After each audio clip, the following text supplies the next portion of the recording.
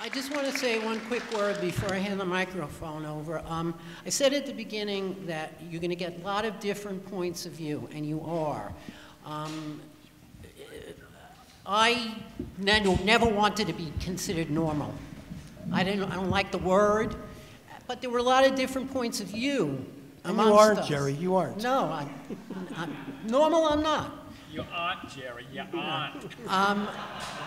But you're going to hear that when we have the discussion. And I forgot to mention at the beginning that the second part, after we show the film, we're going to throw it open to the audience and have an interactive with everybody here. So I forgot to mention that. Now I turn the microphone over to my very, very, very good friend of the last 40 years, Mark Siegel, who is so fabulous you won't believe it.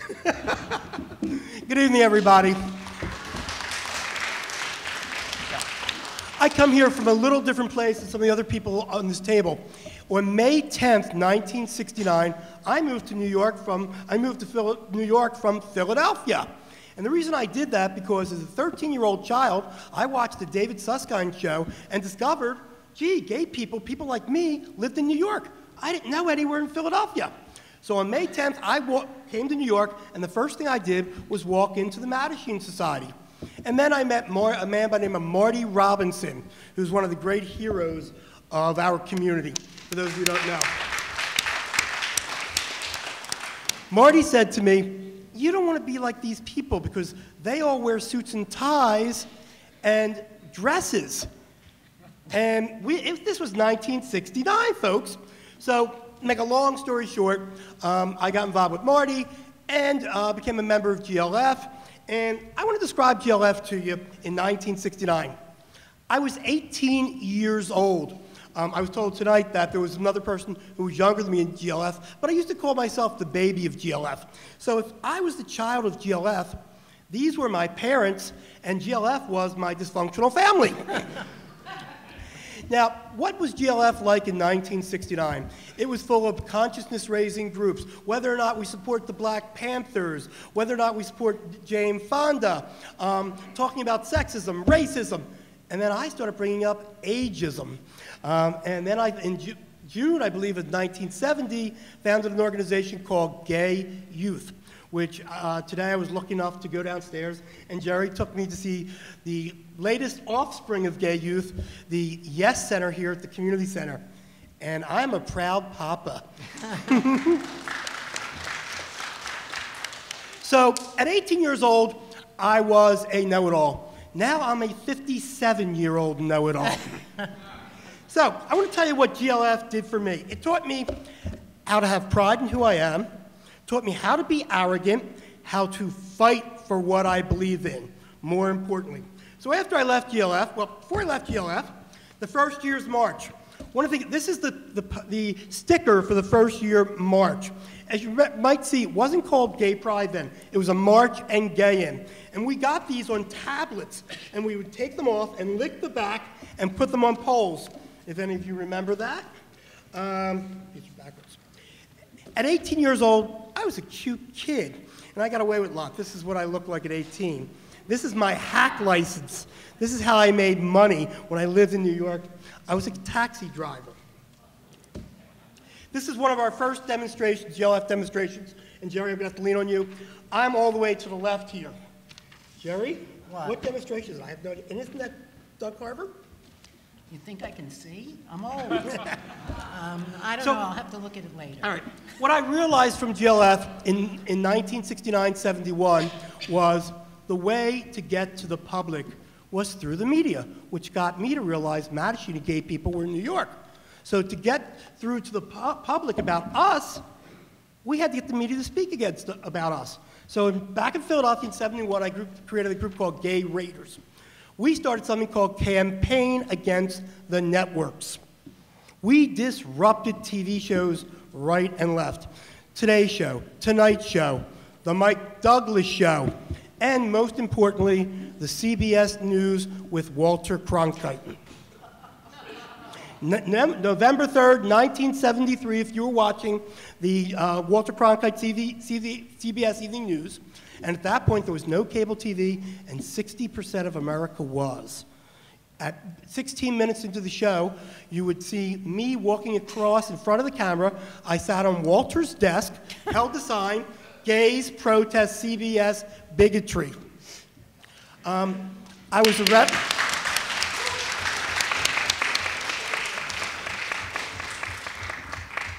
arrested one of the first times. And that campaign went on for another few months. We disrupted more TV shows. Morris Kite in Los Angeles, Troy Perry in Los Angeles took care of the legal cost and getting me out to LA, disrupted a number of other shows. By the time we finished that in 1973, long before GLAAD, or people being paid $90,000 a year to be executive director, we had signed statements from ABC, NBC, and CBS to change programming rules, as they called it in the days, standards and practices. And I'm very happy to say that Walter Cronkite himself changed the way gay people were covered on the news, because 4 weeks after our trial at 100 Center Street, where Walter Cronkite testified, if you looked at the CBS Evening News, after the first break, he came back and reported on the 26 cities at that point that had passed gay rights legislation. So,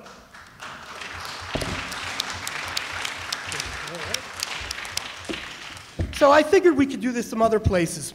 So I decided to use Pennsylvania as an example of what could be done. So GLF was in my blood, so I figured let's do some crazy things. This is me after I'd been carted out outside of Independence Hall after I had chained myself to the Liberty Bell.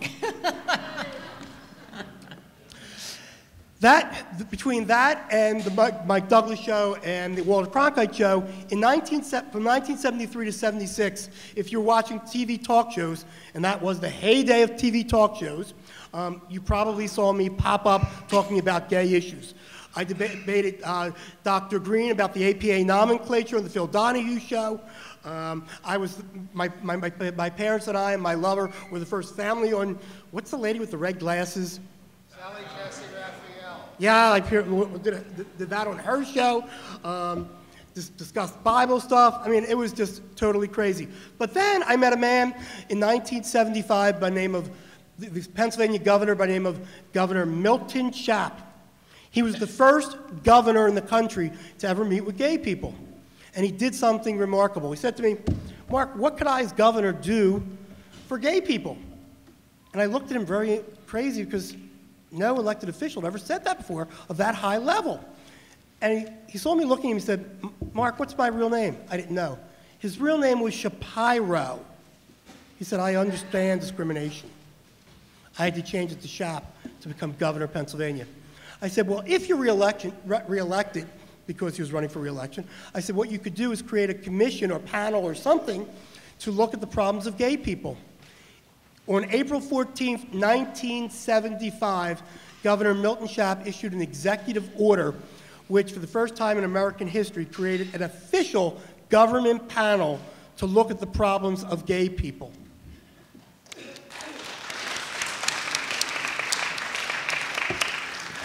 Now he also then issued an executive order, the first of its type, to outlaw discrimination in state hiring. Now executive orders only work while that governor is governor. But only one cabinet minister went against him, and that was Colonel Barger of the state troops. So one morning I got a call from the lieutenant governor, his name was Ernie Klein. He says, the governor wants you to sign up to become a state trooper. So the next morning, I went to the state police barracks. The governor's press officer called all of the press. So I was there. I signed up. I had no idea what I was doing. I went into the building, signed up to become a state trooper. God forbid, can you imagine me with a gun? That's frightening. Came outside, and the reporters asked me, Mr. Siegel, why do you want to be a state trooper? You're a homosexual. And I said, because I like men in uniform. GLF has always stayed with me. From that point, I want to take it up a little further just to today, because there's other people here who need to talk. This year is a very interesting year.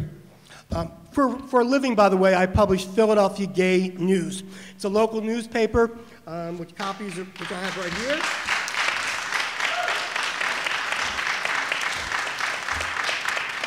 This January, I will celebrate my 32nd anniversary as the publisher of that paper. I have helped to move forward what I believe is the local gay press movement, because when Philadelphia Gay News started, it was one of only 3 weekly gay newspapers in the country. Today, there are over 100, and that's wonderful. But bringing it up all the way forward to this year, there was something called the Pennsylvania primary just recently, and for those people in the press, like Andy here, they know about this little story. The Obama campaign, as it went from state to state to state, would always hold out the idea of an interview with Senator Obama to the local gay press. And then the primary would come, and they would pack up their tent and go to the next state. And it never, ever happened. Well, when they got to Pennsylvania, my GLF blood came out in me. I decided we were going to get an interview with Obama or else. That simple. Well, we got our interview with Clinton. Obama's people tried to play us. Unfortunately, they didn't get away with it. The week we were supposed to do the interview with Obama, and he didn't do it, Hillary Clinton did. This was the front page of the Philadelphia Gay News. What does it say? You'll notice it's Clinton talks, Obama balks. And there's a half a front page, blank. Well, this made the cover, or this made Time Magazine, Newsweek. We were on CNN Situation Room. The Obama people went outrageously crazy. The last thing that Obama did during the campaign in Pennsylvania was a whistle-stop tour. There were many reporters on that train trip, but he only gave 5 exclusive interviews. In 4 of the 5 of the exclusive interviews, CBS, Pittsburgh Post-Gazette, Philadelphia Inquirer, I forget the other 2. Of 4 of the 5 interviews, the first question was to Senator Obama, what about this controversy with the Philadelphia Gay News? 4 days before the primary, the Philadelphia Democratic Party had a, thank you, had its annual dinner. This is the last part of it. And there was a private VIP party, which I was invited to. I was told to take a picture of Obama with our city council president. I did. Obama reached over to shake my hand. As he did, I said, Mark Sigel. And he said, you're the one! With a big smile on his face. The point being, very simple, and I sum this up with GLF. I could not have done all that without GLF. So GLF now, the spirit of GLF, has made it all the way to a presidential election.